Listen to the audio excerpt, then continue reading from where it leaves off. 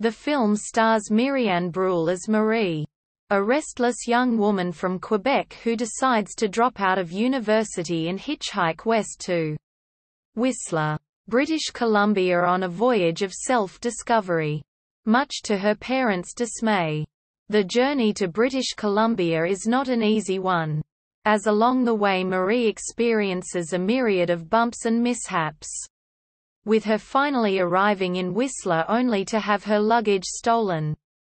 After this exasperating ordeal, a man by the name of Jean-François Papineau, who is also from Quebec, takes Marie in to stay with him and his two roommates, his ex-girlfriend Gabby Malka, and their gay friend Brad Barton. During her time there, Marie experiments sexually with Gabby and through this is drawn into an unexpected love triangle with both JF and Gabby.